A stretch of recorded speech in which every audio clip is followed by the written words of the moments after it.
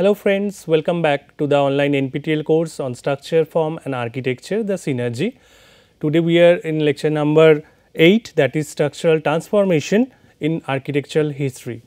As we discussed earlier, different role of structure on architecture, how it actually help to bring the form and also bring the quality and concept of that. But so far whatever we have discussed, I have shown some of the modern buildings and all, but it is been practiced since long. Like over the time, if you see the history of architecture, then we can understand that how that structural requirement and it needs transformed over the time. So in this lecture, we will basically see those through the ages, and we will discuss with respect to the world history of architecture, and I will also give you some of the information about what happened that time, like in different phases, like starting from prehistoric to the your neoclassical modern architecture, what happened in India and how structural form that has changed. So, in the introduction, basically the need for changing something is basically to refine, to make it more better and better. Say for example, if I take a cube, a solid cube, okay, it is a nice object to see with a nice proportion because of all its sides are equal. But the moment we just create or add or subtract some portion from that, that will create some different form, and we create some voidness inside it and make it habitable. So, like that, whenever we need something to get something from the basic to a new one or modified one, which will help us for some of the or to solve some purpose. So, we go for it. So, as true for the structure and your architecture, basically the first purpose, if we see the primitive age where the then ancient man, so they were threatened by the other ferocious animals and also with the external environments. So, for that they built shelter. So, earlier what they used to do, they started living in the cave, but let me tell you, cave is not man-made architecture, it is a natural one. Okay. So, this is basically the erosion of your rock due to some water flow or the wind flow, and people used to live there, and then later on they also invent some of the tree house, and then slow on, and now we can see the tall structure like Burj Khalifa or Burj Al Arab. So, this long journey, there are different phases where sometimes structure was so basic and prominence or importance was given to the structural arrangement. Sometimes in earlier presentation we have seen that along with that basic requirement, they also ornament it. So, we will go through it. So, human needs and desire changed over time. First it was the purpose, the basic, one of the basic needs is shelter, and then when we have it, then we want to make it more aesthetically pleasant environment. Even in the cave they painted. So, this particular idea like decorating the structure, making the space more beautiful was there in the history also, but it changed over time. Earlier there was no that much space constraint, or maybe for the empires or who were having enough wealth to build mega huge gigantic monumental structures. But now it is not really possible because of the land availability, or maybe sometimes with some other constraint. So, then like we invented a different technology, different materials by which we just transform the structural requirement for the modern building. And over the time the spatial need also changed. Like earlier it was something like when we consider the cave that has different space requirement, and then the modification has been done over the years. So, we segregate the space in different manner. We even we take the example of a residential building where we have segregated the whole space, design space in different areas, like we have bedrooms, we have toilets, then kitchen and then dining. So, like that the requirement of the kitchen and everything based on the anthropometry. Anthropometry is basically the dimension that we require to do our activity with that. So, those anthropometry played a crucial role to design those space. So, spatial arrangement and requirement also changed over time. So, we have seen in history that how those monumental structure now become like human scale structures. So, these are the changes we have seen.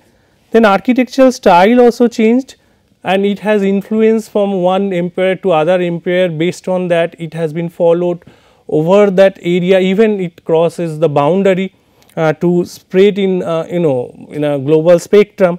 And so as true with the structural requirement, because the moment we go for a huge structure where like maybe that is not having that much interior space. So, like with minimalistic interior space, we developed like the huge structures. So, that was something else, but that time we should also remember the steel was not there, concrete was not invented. So, that is why it is all the stone. So, they made megalithic structure. So, we will come to that also, and now we have invented steel glass, so that we can reduce the thickness of the wall and we can do some excellence what was not there in the mind, and gradually we are improving on that. And scale of the architecture, already I mentioned that from monumental structures now bring down to human structure. Sometimes also we follow back our history, and we make a structure very huge and spacious. And most importantly, the new and innovative materials and technologies that changed the everything, the scenario. The time to time we got some good material having good strength, and which can be easily placed in instead of using the traditional brick or other type of building materials, will really giving more strength, as well as it will also create the desirable interior space that we normally looking for to maximize it. So, let us move to the history, and definitely with the time constraint and other things. So, it is not possible to give all the examples that we can put it, but definitely here I try to summarize it or take some very prominent examples. So, I would also request you that you also do this search and also compile some of the more buildings in each of the phases, which depicts that the architectural style as well as the structure used in it. So, let us move on. So, this is the overall timeline, and there are some maybe in some of the sources they add some other thing, the Crete architecture or something like that. So, these are the basic timeline, again it is of the world level. So, starting from the prehistoric, then we have the Egyptian architecture, and we know the pyramid and other type of beautiful piece of architecture at that time. Then the classical period is very important, where we have this Greek, and then after that it is Roman architecture. So, starting from Parthenon to Pantheon. So, style more or less same, but the formation and the requirement has changed a bit. Then Byzantine, then Romanesque, and then Gothic. Gothic architecture is very famous for the ornamentation of structures, the use of some pointed arch. So, we will also get the detail of that. Then in the Renaissance period, again it is evolved. Then Baroque and Rococo, this is basically coming to some again the decoration and beautification of that.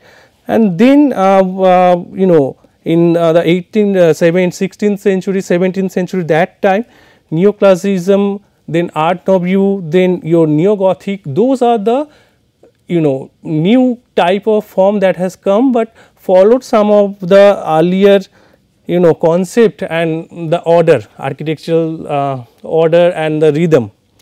And then when we take the Art Deco and the Bauhaus movement during this 1920 and that particular phase.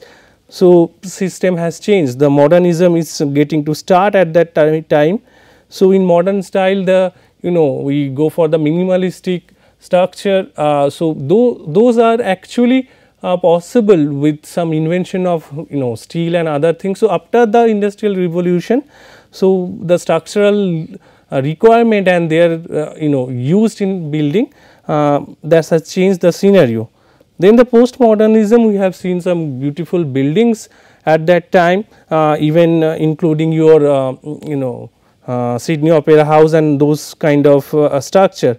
And then the neo modernism and parametric architecture, this is nowadays in practice, and you can see that all these things like from modern to the new postmodern and the parametric architecture, these all are practice. Even some of the buildings we again look back to the earlier classical order in the architecture. But these are the architectural forms. So, our focus will not really discuss the contemporary architecture and their transition. We will also try to focus on the structural changes, how it has changed. So, in the prehistoric period, that we can get some beehive kind of structure, which is basically a dry stone compressive structure. So, put stone after another, so that will make this structure. So, it is similar to the construction of igloo. So, where no mortar being used. So, just the self weight being transferred through this particular arrangement. And here sometimes we also used mud, or sometimes most of the cases stone was used. So, that was something like having small opening to just act as a door. So, this is something really interesting at that time, and this is basically a compressive domical structure. So, where we just stack stone after one after another to form it. This is another example of dolmen. So, this is basically the megalithic structure. So, megalithic structure is basically where horizontal slab is resting on the upstanding slab. So, if you take a particular slab like stone slab and then you make it upright in this position, and you put another one, again no mortar being used. So, you can see that how it is resting there. So, it is giving some form of stability, and because of the self weight and the position. So, it is again making like this structure stable. So, it is the horizontal stone slab resting on two or more upright slabs. So, this is a megalithic structure, and it create a quadrangular shape. So, basically this is the interior space. So, it was helpful that time to protect ourselves from the externalities or protect from the other animals. This is another example of the same, where multiple such megalithic structure is formed, this temple kind of structure. So, here you can see that the interior space subject to, like with respect to the solid structure, is very less, as because there was no specific idea like how much is optimal area to be given for the structure and how to do it. And remember, there also it is again putting stone one after another to create this space. So, that was the idea, and from here itself the idea came, that is basically like giving a stability to structure, where horizontal member will be resting on the vertical member, and then we later on name it post lintel or post beam structure, that we will see in the next phase. So, this is again prehistoric example, and this is the Stonehenge following the same same kind of arrangement of structure, post lintel or post slab. So, depending on the span or the area of the stone we used, either we call it slab when it has a considerable area, length and width, and when it is just just like a piece of like beam. So, then we go for this post lintel structure. So, this is again one example from the prehistoric period, and now we move on to the Egypt. Egypt again they create the beautiful architecture with the symmetry and the stability. So, pyramid is considered to be one of the most stable structure because of its larger base, and then when it go up it merges to a point. So, again for the wind condition and other lateral forces, this kind of shape is very useful. So, that is why now also in the building, modern building, high rise building, as we go up we give a conical or pyramidal shape at the top in order to reduce or the resist against the lateral wind load. But again it is a monumental scale. So, structure is being very used and stone as material. So, the using stone as a material is basically giving good strength, and altogether it will like one after another it will also give a megalithic structure, so that it was stable. Not only pyramid, even that period in Egypt they have also constructed other structure where they have used the timber beam, and then this is monolithic stone masonry. So, you can get this particular wall. Okay, so, a piece of stone there they have used. Then the columns made by single rock. So, that is another important issue. So, that is basically from the single rock they cut and they give some kind of ornamentation to it, they paint those structures. So, in Egypt this is famous that they always about the Egyptian painting on the wall and the columns. And overall the concept is again remains same in this era also. This is post lintel or post slab, where your horizontal slab is resting on the vertical columns. Now, come to the classical period, there we start with the Greek architecture, and this is the example Parthenon, which almost in many of the cases we repeat this particular example because of its multiple characteristics. Here again it is as already we discussed about this Parthenon, that it is basically a structural dictation is there to create this form. So, basically in a rectangular form multiple columns are placed and then they are connected with a lintel or beam, and basically what it gives, it is the tribated system where you have this horizontal beam on this column, and then you can create this kind of triangular members to support it to create the roof system.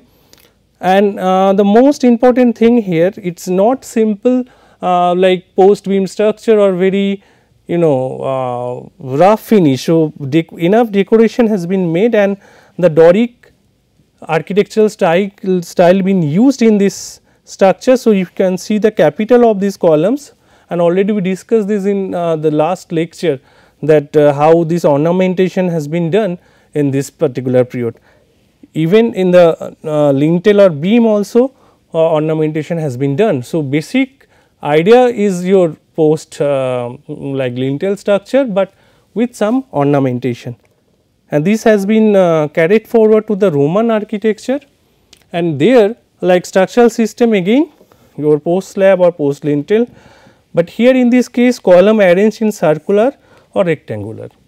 In Greek most of the cases this is the rectangular form, but here in this we also discussed this example in the last class, that it is like hemispherical dome placed on a cylindrical form. So, giving more stability to that and also create those we accept this structure in architecture. And here in the entrance portion, so they have used the column, but here the Corinthian style is used, where the capital is giving a ornamentation aligned with the organic thing like leaves and other living elements. And again this structure is pretty similar to the Parthenon at this front portion, and the back portion is a huge dome.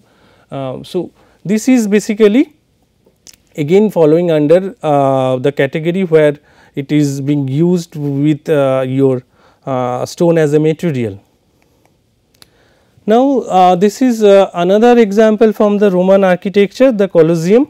So, here this beautiful arena is being made and give a elliptical structure, and here stone and mortar being used, even that is used in this case also.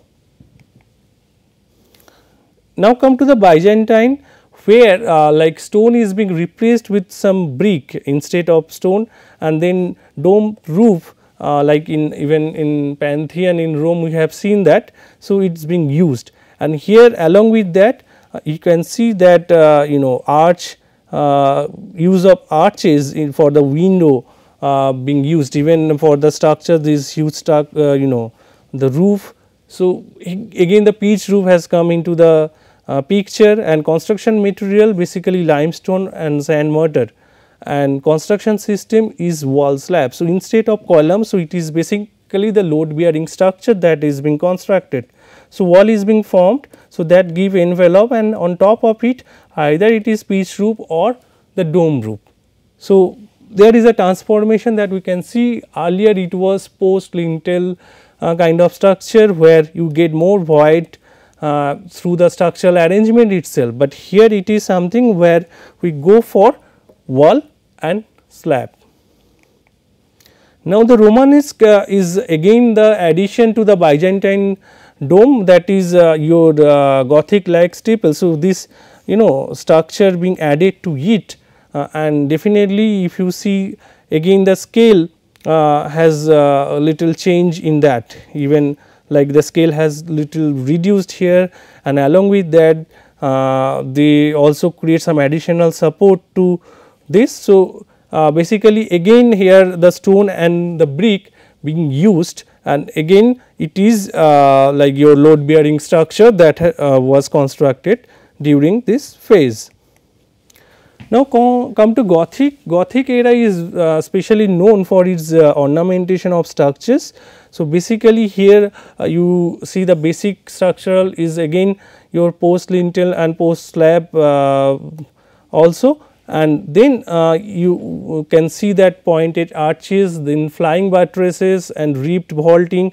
These are features of this. So, what is the flying buttress here? So, you can see here that it is giving another support, lateral support to the main structure, and when it is talking about the vault, ribbed vault is basically sometimes it may be like it is again a compressive structure which will transfer the load through the structure on the on its support, and then sometimes it may be like the ribbed one where like we create a frame of the vault and then we cover it up. So, from interior you can see all these buildings, and this is the Notre Dame in France, where we can see this pitch roof along with this buttress, and then inside it also you get some cylindrical form and the vault, use of vault. So, gradually like in order to support the tall structure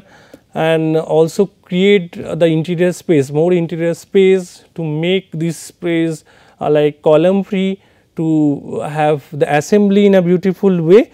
So, development of this kind of compressive structure, where ribbed vault and other lateral force lateral resistance being provided by flying buttress, these are some of the addition to that. So, shifting from simple point lintel to adding all this is one of the feature in this period.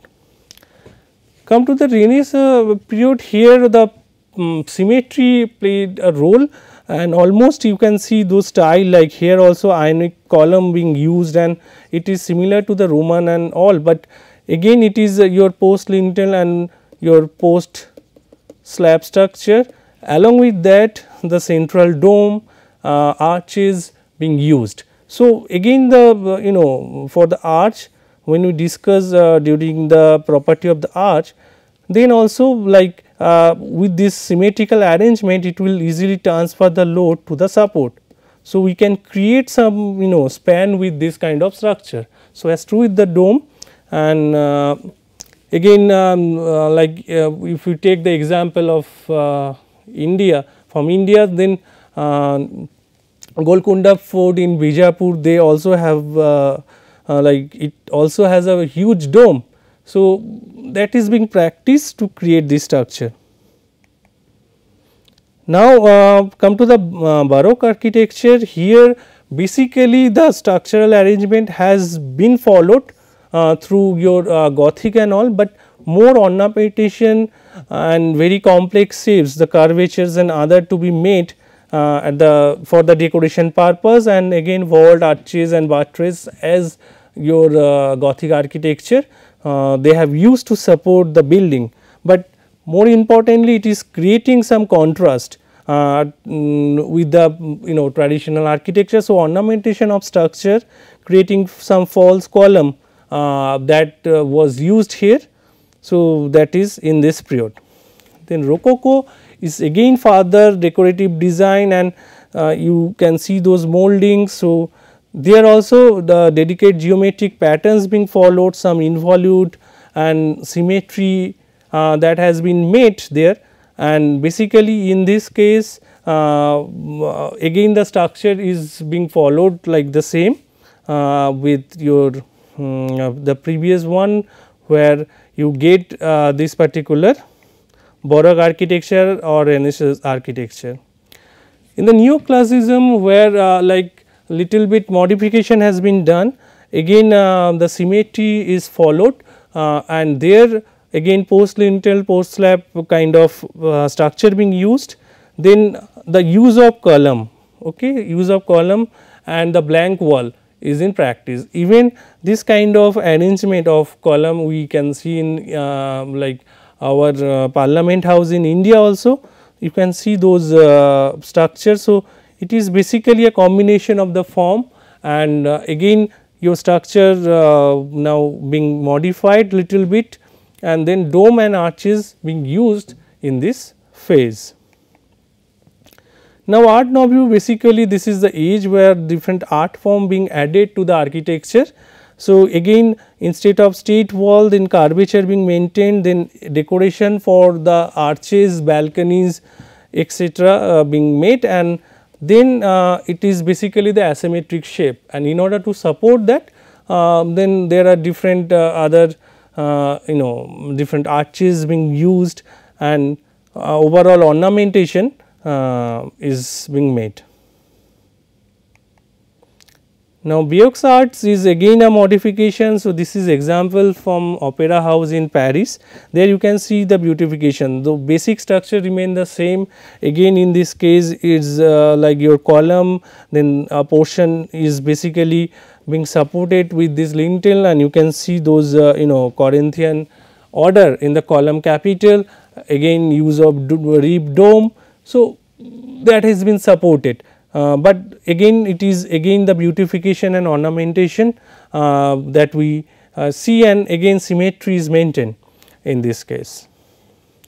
Now, come to Neo-Gothic, it is basically a transition to the modern skyscraper, but adding some features of the Gothic. So, Gothic again it is a revival period where those kind of ornamentation is made, but now in this case like what we have this frame structure with post and beam. So, frame structure come into point, and when we go for the multiple floor high rise structure being made, but again due to that lateral pressure and all, it is again have this particular step cut architecture, where when you go up the cross section of the building it reduced to resist again the wind load.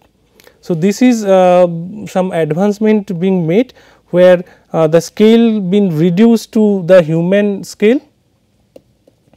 The space is optimized, but again ornamentation is still on in this particular period. Now, Art Deco movement again is a frame structure still being introduced already. So, again ziggurat or terrace pyramid shape structure being made in this case, and steel concrete used as a material to give the form, and again it is basically the high rise structure.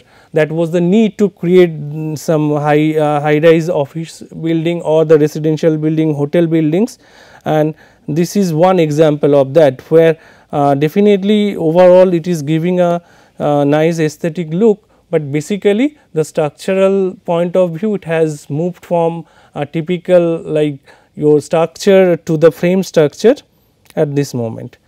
Now, come to the modern style.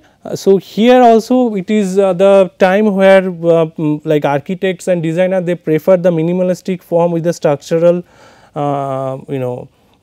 application. So, this is one example for United Nations Secretariat buildings, the multiple building, very simple straightforward building, frame structure, use of steel and concrete is very predominant and very simplistic, no such decoration, and so as true for the glass house.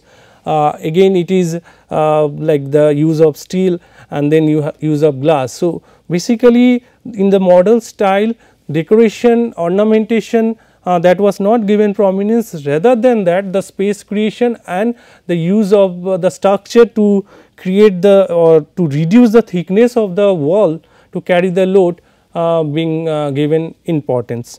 So, that is why since then we create some multi-story building with this. And postmodernism it is out of the frame structure, then also like the designer they tried the cell structure to reduce the number of columns required, and it is creating with some reinforced concrete, so that it can create the interior space, large span structure, and we have seen in many indoor stadium, even in the example of your Lotus temple that is being used.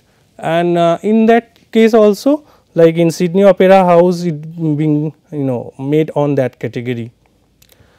Now, come to the parametrism. This is the current age architecture, where not a perfect geometry or something. So, it is being played with some parametrism, and here you can see that the nice wave and curvature being made, and it is only possible because of the cell structures and different other structural advancement and innovations of different material, which can actually bring this into reality with minimal thickness, with the application and maintain the stability. So, large span structure being made, and there are many examples. So, this is one of them. So, there are examples of different high rise building, many buildings being designed by Zaha Hadid. So, this is the overall transition from a simple post beam or post lintel structure to this kind of form. This is a long journey, and due to invention of steel after the industrial revolution, this has been so popular. Even we have seen your Eiffel Tower that time. So, that has a change. So, you can just compare these two images. This is one example from the Singapore, and this is the old Dolmen kind of thing. So, basic idea remains same, but the transformation, if you see the thickness and you can compare the thickness, a huge difference. So, idea concept being in practice. So, from the history we learned so many things that we use it, but with some modification in the structural arrangement. And so, basically we have discussed all. So, during this phase also in Indian context, we have seen Indus Valley civilization, where also there are examples of some of that structure like the bath, the great bath and all. Later on we move to the Buddhist architecture, we get the domical structure in Sachi, and then also the rock cut architecture to create those stupa, and then also we have seen the Dravidian temple in that era, where again the form of mountain or some pyramidical form of the temple being made that time, and then slowly we move to the other phase, where we have seen the Islamic architecture, like again Taj Mahal and other thing, where it is a beautiful example of the structure, the symmetry and also the ornamentation. So, those kind of structure being made even in Fatehpur Sikri we have seen different use of those brackets and their ornamentation, and then later on like in the phase of the British era or your colonial era, there we have seen the use of different column, and also like they have created some buildings following these old order like Doric, Corinthian and all. And later on like after post independence also we go for the global movement. So, during that Art Deco and Bauhaus, so there are different buildings being made and we followed up. So, the history of Indian architecture is also very rich. The transformation we have seen from the structural point of view and the overall scale, but here we have just focused on the overall scenery of the world. So, and we discussed some of the changes that like from basic structure, then ornamentation, then again in the modern era stick to the very minimalistic form, go for more space creation, and then in the modern we create again something very dynamic structure, and which is possible again because of like day by day we are getting more material that can replace the existing one.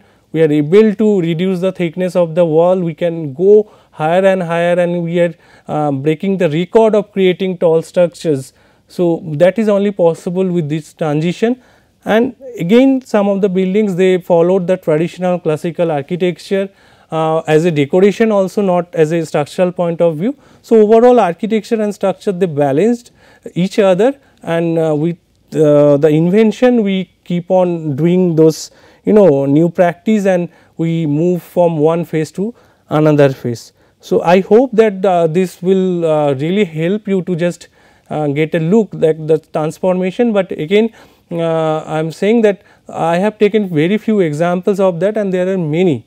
So, I suggest you that you also go through those links I have provided in each slide, so that you can get more information about those buildings and you can search similar kind of building. So, that it will help us to understand about this transformation.